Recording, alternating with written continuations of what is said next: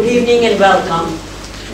My name is Vijay Mehta, Chair of Uniting for Peace, and I'm pleased to see so many dedicated peace and development activists, NGOs, youth and students, and your passion is the driving force behind all the social changes in our world. It is an honor to have distinguished speakers to take part in our session on peace campaigning. We have John Hillary, Director of War and Bond, Jeremy Gilly,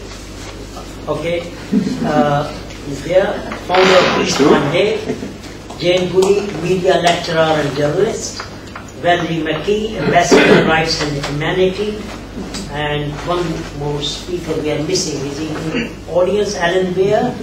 No, probably he's not. Okay.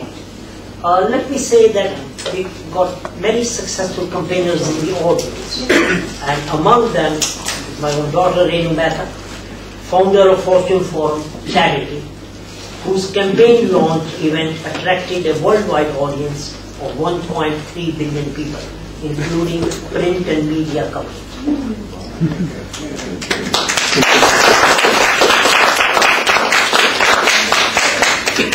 The format of the evening is lectures followed by there is about 2 or 3 contributions from the floor, and then we have a question-answer session. I know some of you have already given interviews to the camera crew, but some of you are having a campaign or doing some activities and you want to share with us, then the camera crew will be available after the event. Allow me to say a few words about our organization Uniting for Peace. Among many famous names associated with our organization, Philip Noel Baker, who is the only person in history to have won both an Olympic medal and the Nobel Peace Prize. Our present President, Lord Peter Archer, and our Vice President, Lord Frank Judd, have been former UK Cabinet Ministers. Uniting for Peace is launching an exciting new campaign, 4D for World Peace. 4D is a holistic concept approach for uniting the 4 strands of disarmament, demilitarization, development and democracy. Why we are working on these 4 strands? Because of the huge threats and challenges we are facing today. The military spending has gone all-time high to 1.6 trillion, with 25 million soldiers and 1,000 military bases around the world. And the impact of it on armed conflict is on the individual, societies and the economy is huge. At the same time, we have 12.4 million people starving and dying in the whole of Africa. Besides, we are all also beset by financial and climate change crisis, which has put the planet in peril. The core message of the 4D campaign for the world peace is that threats of today are interlinked and interdependent. States, individuals and civil society around the world need to work together in tandem to make progress on peace, human rights, development, climate change issues for common good. These issues cannot be tackled by one single country or single organization, no matter how powerful it may be. 4D for World Peace is a mechanism to provide a central forum in which states can agree on norms to serve their common interest. It will analyze, educate and advocate in the pursuit of agreed goals which are outlined in the 4D booklet. For launching this campaign, we'll be pleased to hear from you for consultation, for collaboration and comments from individuals and organizations. Let me now talk about what we are going to do today, or what event the United for Peace is hosting today. NGOs and civil society all over the world harvest and represent the wisdom of social movements, turning ideas into practice.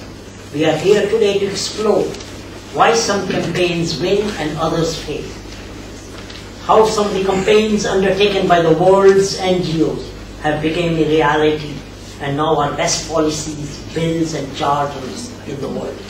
Some examples are the Landmine Treaty, the formation of International Criminal Court, Nuclear Non-Proliferation Treaty, and the list goes on.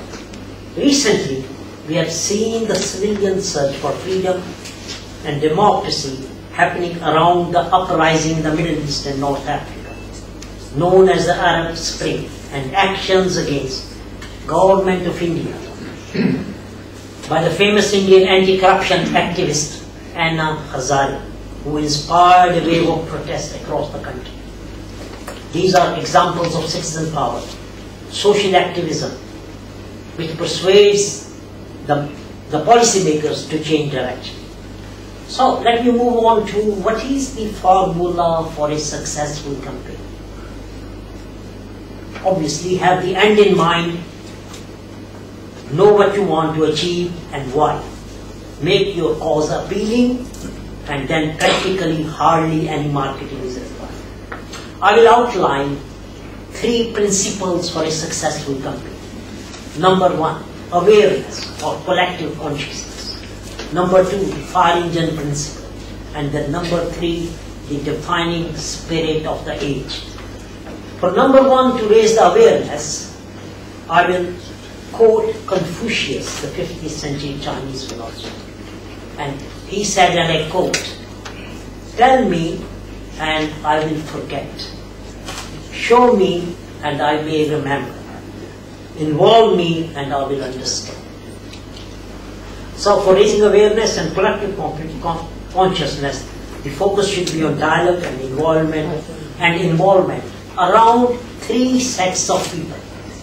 Which are these sets? Ones who are converted to your cause. Second, the floaters who will go along with the tide. And third, who are not convinced or will not empathize with your cause. The quality of the campaigning leader or organization is to keep the converted, persuade the floaters, and spread awareness and reason with the ones who are not your own side. In other words, this can be done by motivation, harnessing the peer pressure, making the undeliverable deliverable, changing the environment, rewarding the success. I move on to my second principle, which is fire engine principle. Follow the fire engine principle, which is all about harnessing the awareness and opportunity which is created by a fast-moving, metaphorical fire engine that clears the way in heavy traffic, eliminating any obstacles on the path to success. While keeping within law, if one can follow the newly opened track by the fire engine, there is an unparalleled competitive advantage because one can get across miles of perceived obstacles via this fast track technique. And the third one is the spirit of time. Every time, every age, every year, and every moment has a defining spirit. This time spirit is called Zeitgeist. Beautiful German word. God, stand up and tell how is it pronounced? Zeitgeist. Zeitgeist. So I'm doing fine, yeah? In order to be successful, one has to appreciate the Zeitgeist and capture it in single words and slip in those critical words in meetings with key colleagues and pursue one's goals in enlightenment with the message. Those magic words which define the message, if repeated at critical meetings, eventually propel the leader or the organization towards becoming unique and memorable. In one of our favorite films, The Graduate, with Dustin Hoffman and Anne Bancroft, from 1967, directed by the extremely talented Mike Nichols, the young Benjamin is taken aside by his father's partner, who tells him that the key to success can be summarized in one word: plastics. The young Benjamin is simultaneously confused and amused by that single word. That is a defining word or message of the late 60s. If that message would have to be changed today, it will be biodegradable plastic. Or in the 1990s, it would be internet. So the bottom line is, stick to the fire engine principle, identify the spirit of the age, find out where the burning fire is, tame the fire, and carry on repeating that in that mantra in seminars, meetings, conferences. The key words for defining success are timing, drive, hard work, self-belief, innovation, vision, luck, fulfillment. And the formula to adopt is ethics, friendship, attention to detail, teamwork, persistence, collective evaluation, forgiveness and reward. When opportunity presents, deploy the fire engine principle. In conclusion, let me say that right to campaign is with us from when the Magna Carta, the great charter for the liberties of England, was issued in the year 1215. The sacred text was guaranteed by the king after a campaign and a rebellion, which resulted in the creation of the Magna Carta. It gave citizens a potent voice against injustice, oppressions, and wrongdoing. Whatever the big ideas can be for achieving world peace, nuclear disarmament, disposing a dictator, bringing development, promoting human rights, we will succeed only if the people we know and respect are with us. Top-down exhortations from the state or large corporations do not work. All campaigners and practitioners combine theory and experience to make issues practical, relevant, effective. Let us find what is the defining spirit of the age, where the fire is burning. Act to tame the fire, spread the awareness and consciousness, and become powerful agents for change. Clement Attlee, the former British Prime Minister after the Second World War, said, "There will always be a peace movement within the Labour Party, but it will remain in minority." We are here today to challenge and bury his prophetic words and make the peace movement big, vibrant, and forced to reckon with. Thank you very much.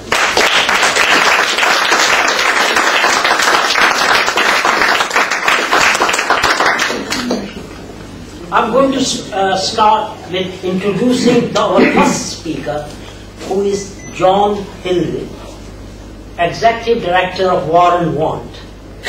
And people, just to say a few words about War & Want, fights poverty in developing countries in partnership with people affected by globalization.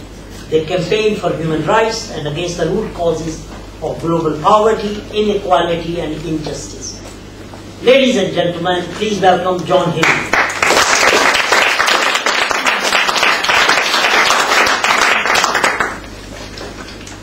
Thank you very much, Vijay. It's a great pleasure to be here. I was getting a little worried as you were going on in your speech whether there was going to be anything left for us to sort of think about in terms of what we had to offer in this discussion. But it's a great pleasure for me to be here speaking tonight. War & Want, as many of you know, was founded 60 years ago in 1951, when Britain was in sort of similar straits to today, slightly sort of low on cash, but also engaged in a similar ambition around the world of fighting wars, engaging in the arms trade, and actually not contributing as it should to world development.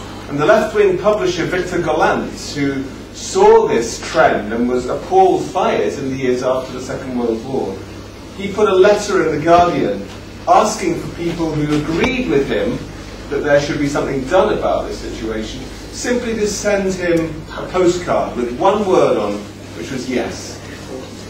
And over 10,000 people sent in this postcard in the space of the first month alone. And that led to the birth of War & Want as a movement. And the movement was always, right from the beginning, focused on the twin evils of, on the one side, militarism, and on the other side, underdevelopment. And that's why for War on Want it's a particular pleasure to be able to support the 4Ds campaign, because the 4Ds campaign brings together exactly those same principles. Fighting against militarism, and at the same time fighting for development and democracy.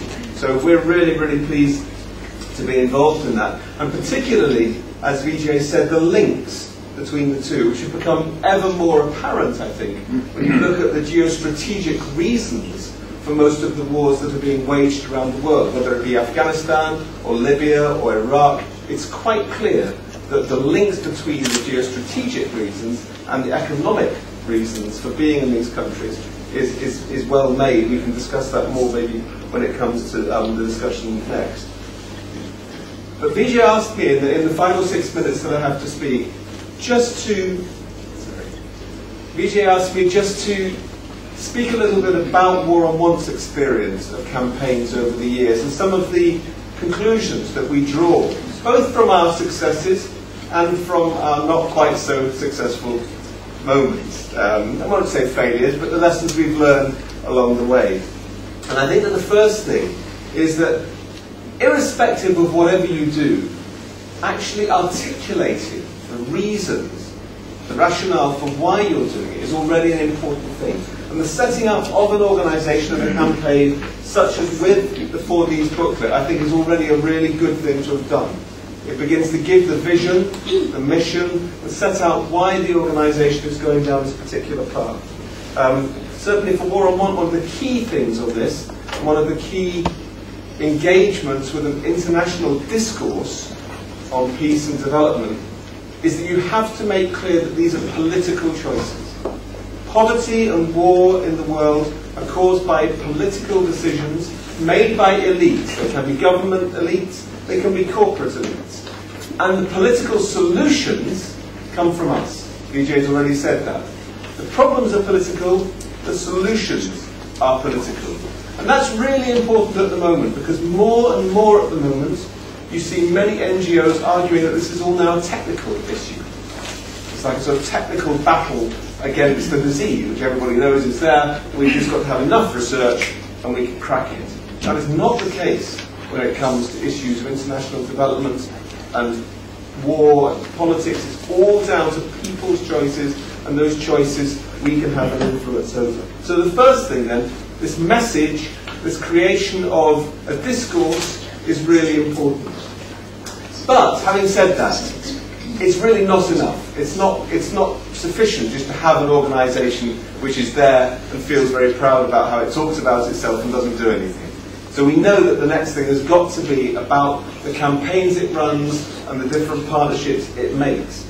And again, these can be at quite a sort of high level of goals that you want to try and meet. For example, the liberation of colonial peoples was one which was absolutely central in the years after the Second World War. And we are happy to say that by and large across the world that trend has been to the liberation of those peoples. And there remain obvious cases where you still have to fight for that. Apartheid South Africa was one of the most obvious ones, and it took decades of a worldwide movement and struggle from within South Africa itself, right in the lead of that, to change that, to win the victory over apartheid. Today we still have Palestine struggling for its independence. We have Western Sahara under occupation by Morocco.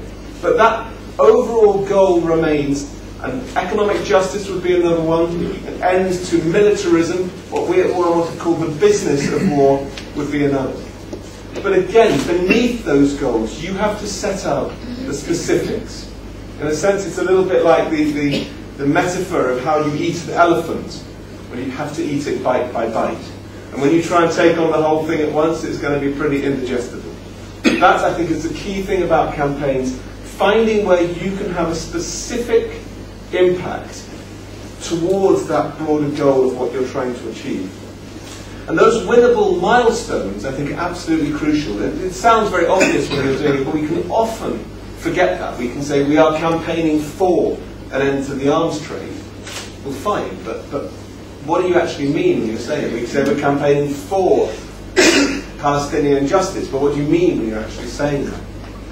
And that's why I thought just a couple of examples from War on Want's history would be important here. I'm going to start with Palestine. We brought out just last November a new report, Boycott, Divestment, Sanctions, which is about specific practical ways in which people in this country can get involved in bits of the Palestinian issue. Because again, if you wanted to find an intractable issue which has really meant that people can't see a way into it at all, people who are not really used to the subject just think, well, how can I possibly deal with something which has resisted any form of solution over so many years? You've got to give people practical ways in. And one of the things that we did is we looked at one of the companies which was most involved in supporting the illegal occupation of the West Bank and in Gaza, and particularly in the destruction of homes. And it was a company called Caterpillar, which produces all of the big bulldozers, militarized bulldozers which the Israeli army uses. But it also produces hats, rucksacks, chunky boots, and shirts and things like that, which many people can buy in the high street. So it's a company that people know and recognise, particularly students. You'll find when you do a talk with students and ask them how many of you own Caterpillar boots, hats, things, a third of them will say yes. So immediately you've got that interaction. We brought out a study of exactly how Caterpillar's bulldozers were being used by the Israeli government to demolish Palestinian homes and to clear the way for the illegal separation wall which runs through the West Bank. And then various of the activists would take those into shoe shops. And they'd go into a shoe shop and they'd start putting on Caterpillar boots. And instead of walking around seeing how they fit, they'd then actually take out a copy of our report and start reading it to everybody in the shop. And they couldn't be thrown out the shop because they were wearing £100 worth of Caterpillar boots they hadn't paid for yet. And that type of creative activism began to build in momentum. We then went to the Church of England. The Church of England had £2.2 million of its investments in Caterpillar as a company. And we went to the investment group which advises the Church of England on its investments. We went to the General Synod, which is the democratic body which directs the Church of England's work. And over a period of a couple of years, we met with people, we sensitised them, we said it's not really in keeping with the Church of England's ethical investment policy that you should have these investments in Caterpillar. The General Synod voted to remove them, and indeed 2 years later the Church of England withdrew its investments from Caterpillar. Each one of these small victories has added up to a situation now where the boycott, divestment, sanctions movement across the world is becoming stronger and stronger. And we know from people within Israel it's the only thing which is driving the Israeli population as a whole to take note of what's going on in Palestine. So again, small victories, but all adding up as a movement as a whole in a major step forward. And I think, again, I would echo what Vijay said. Always recognise that you're part of a movement. You're not doing this on your own. We all gather together in this broader movement for global justice. And part of a successful campaign is identifying what you can do that other people aren't doing. What role can you play in the movement? It's absolutely no use all of us jumping on the same bandwagon and trying to push for the same thing. If Oxfam got a campaign doing a particular thing, it's not really a very good use of our resources to try and do the same thing unless we think they're going in the wrong direction. Also, and here's another example from War on What's history, looking at things where you can see important issues which aren't yet in the public domain, but which you feel are going to come up. In 1998, when the East Asian financial crisis had caused such horrific damage to the economies and to the peoples of countries like Indonesia, Thailand, South Korea, War started a campaign for Tobin tax. Tobin tax, which at that time was very much focused on a small transaction tax on foreign currency. So that every time you would convert money from euro to the dollar to the yen to the pound, you'd have to pay a tiny, tiny proportion of your money towards a tax, which could then be used for issues such as international development or whatever. 13 years later, the European Commission has just announced that it is going to put in place a financial transactions tax. 13 years of hard graft, of being told year after year after year that it was not feasible.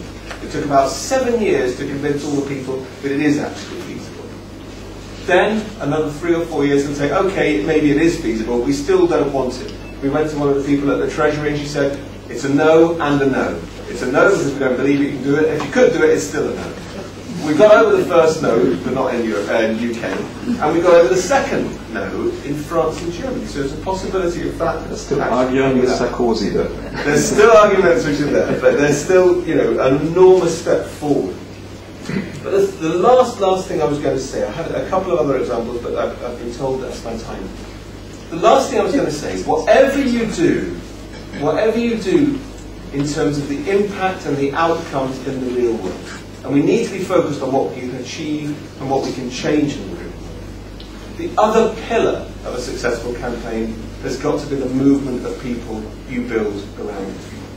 And that, I think, is why it's absolutely right what Vijay said. Involvement, engagement of as many people as possible is just as important as the outcomes, because that builds the sustainability for the next part of the movement and the next part of the campaign. So you must see it as not just a one-off thing where you wrap up and everybody goes home and that's the end of it. It must be an organic, growing movement, and that I think we can build together, and that's why I'm really happy that Nora wants involved with this campaign. Thank you.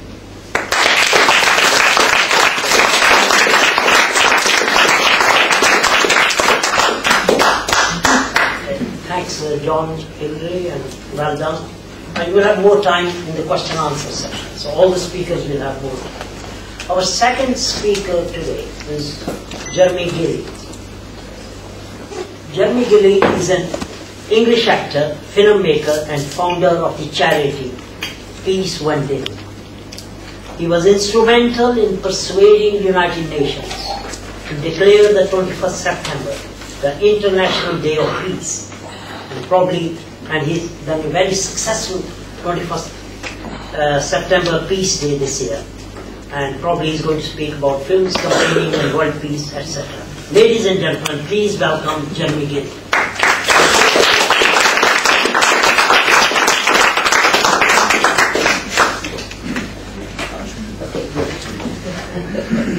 Well, thank you very much. Don't know where you were.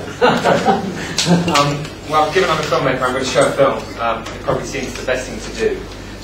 Countries, if we want the world leaders, if we want the member states of the United Nations who voted unanimously for this day of peace, if we want them to observe it, then we the people are going to have to act and become involved. And if we become involved, they will follow.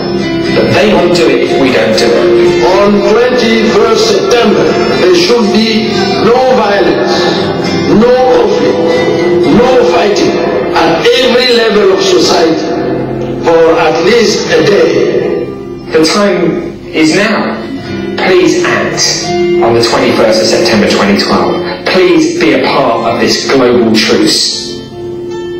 Thank you.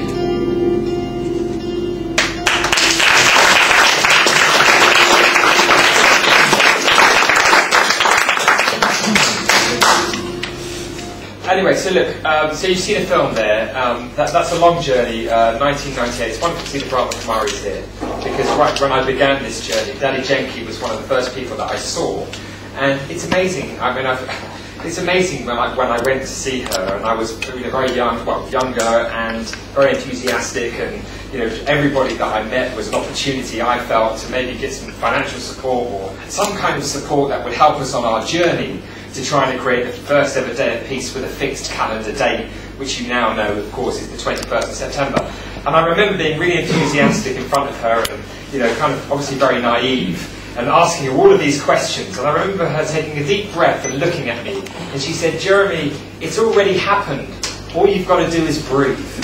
And it was just the most amazing thing for anybody to say, so deeply, incredibly profound, that somebody could say it's already happened and all you've got to do is breathe. And she was completely right. It's wonderful, isn't it, this process that we're all on. We just have to keep trying and keep working and not being fixated on the result, whatever it may be. And certainly as a filmmaker, that certainly helped me. When we try to create the first ever day of peace with a fixed calendar date, or we tried to go in Afghanistan to see if we could get the Taliban to stop fighting, which everybody, of course, said was impossible, we weren't concerned about whether we did those things. We were just interested in documenting Because whether we fail or succeed, in terms of the processes that we're all involved in this room, is frankly irrelevant. Because it's for other generations to learn from our mistakes and our successes, and through that learning, obviously becomes change and hope and a future that I hope we can all live in. And I totally believe that peace is possible. I believe there is a fundamental shift going on. I believe that we can move from a culture of war to a culture of peace. I believe the sort of level of consciousness around the fundamental issues that humanity faces is changing. And in the very short period of time that I've been involved in the peace process over the last 12 years, it is getting easier, not more difficult. There's no question. And there are great changes that are going on in terms of the way the corporate sector is behaving. And if you look at the Global Peace Index, which is an extraordinary index, where the corporate sector knows that in order to do good business, there has to be peace. And that investment that's coming from the corporate sector is incredibly interesting. That if the corporate world knows it can make money from peace, then we've got a great opportunity for peace to prevail. And those kinds of things excite me and keep us going. Well, we did have a good launch. Would you like to, No, you tell me when to stop, because I just keep on going. One or 2 minutes. 1 or 2 minutes, okay, so I'll stop there. What I'll basically say is we did launch a good campaign last week, Global Truce 2012. There is a lot of information on the website, peaceoneday.org, and as the film said, it's going for the largest reduction of violence, 21st of September 2012. And the largest gathering of human beings in the name of peace and sustainability. And the signs are incredibly encouraging from all sectors of society. I mean, some really wonderful, exciting conversations. I hope you as peace campaigners will join in on that. Please find out more about peaceoneday.org. It's not about us, it's just about us documenting a lot of people coming together. So, I look forward to working with you and having the opportunity to meet you one day. But thank you very much, and I wish the 4D campaign the very best of luck. Thank you.